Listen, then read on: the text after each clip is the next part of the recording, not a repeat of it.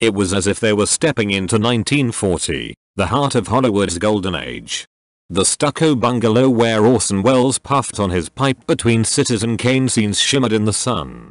White roses bloomed along a path leading to the cottage where Clark Gable and Vivian Leigh changed into their Gone with the Wind costumes. You half expected Cecil B. DeMille to come bounding out of the nearby studio administration building, a mansion modeled after Mount Vernon, to bawl out an underling.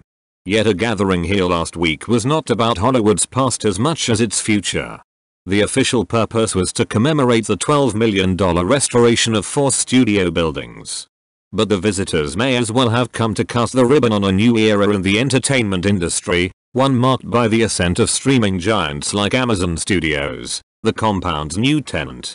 This historic place has become newly relevant, a beaming Jeffrey Cooper, Culver City's mayor, told the crowd as Jennifer Salk, the Amazon Studios chief, sliced a green and white sash with gargantuan scissors. "So exciting," Salk said, shaking Cooper's hand. 2 of her Amazon Studios lieutenants, Albert Cheng and Jason Roppel, clapped nearby. Salk has been the head of Amazon Studios since February, replacing former chief Roy Price, who resigned due to allegations of sexual misconduct made by a producer. Close bracket. Amazon is only renting Culver Studios, as the 14-acre lot is called.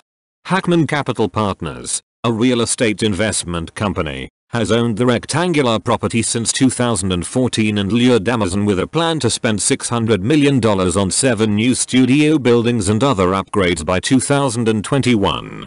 But Amazon's decision to move its entertainment division to the compound under a 15-year lease, the company had been using nondescript offices in Santa Monica, demonstrates the degree to which the tech giants have woven themselves into the fabric of Hollywood.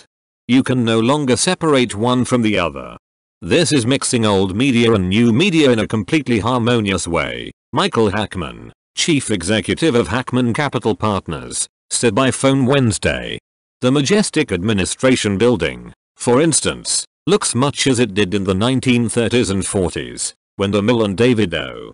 Selznick, who produced Gone with the Wind, had their offices inside. Only now, the movie is in the framed posters hanging inside the mansion, as the building is known in film circles, are owned by Amazon, including Manchester by the Sea, The Handmaiden and The Big Sick. Right double quotation mark. I like the sense of history because it holds us to a standard, Jeff Bezos, Amazon's founder and chief executive, said when a reporter asked him about the Culver Studios move at an Oscar season cocktail party.